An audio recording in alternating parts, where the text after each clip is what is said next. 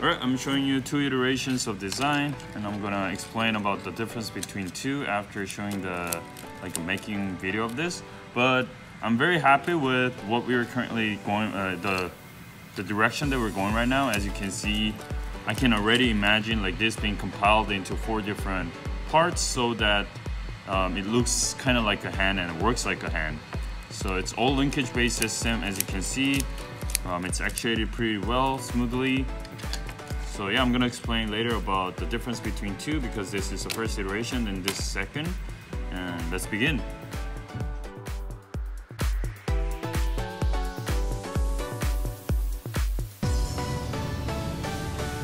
Prints are finished.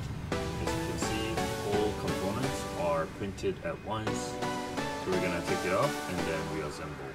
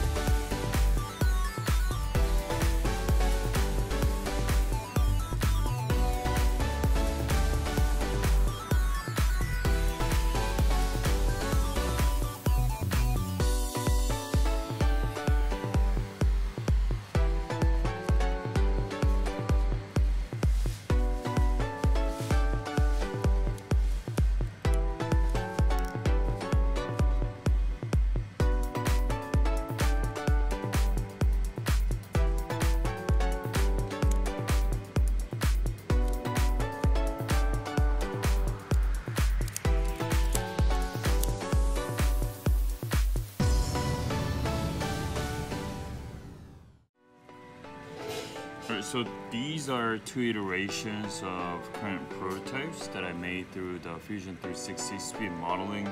And even though the parts look very similar, I adjusted at least 4 different modifications that could actually function better. So those examples are this end component was reaching dead endpoint because it was rotating over 90 degrees, so the axis of that rotation got stuck after it's fully flexed. And now it's a little bit differently designed with changing the linkage position, so if you flex, it doesn't go like as far as it was before, so it doesn't have that. I still have the problem of mid-link getting off, but I'm gonna fix that later. But anyways, overall the sizing too. So sizing here has been changed into better format, and also the little bit of like a translational offset. So whenever we've used 3D printing, you might not want to have some of the offset, but the problem was that I made 0.3 millimeters offset for each plane, which means it was total like 0.6 millimeters on every offset, which made this a very wobbly motion. But this one is reduced down to 0.2, so you can see that it's less spacings between the components, as you can see from the parts right here. So yeah, that was pretty much update. And you might question like, why am I trying to divide everything in half and then try to assemble? There are 2 major reasons for that. First, I'd like to have a clean print surfaces to have better assembly. Say if I have like a 3D structure, it might have like surface with the layer bulging outside because of the limitation of 3D printing. So I'd like to reduce that by slicing into a half and then printing into the build plate direction. So I have a clean 2.5 dimensional surface. And another reason that I'm doing this is because at some point I'd like to move on to making injection molded, like a plastic model type of thing.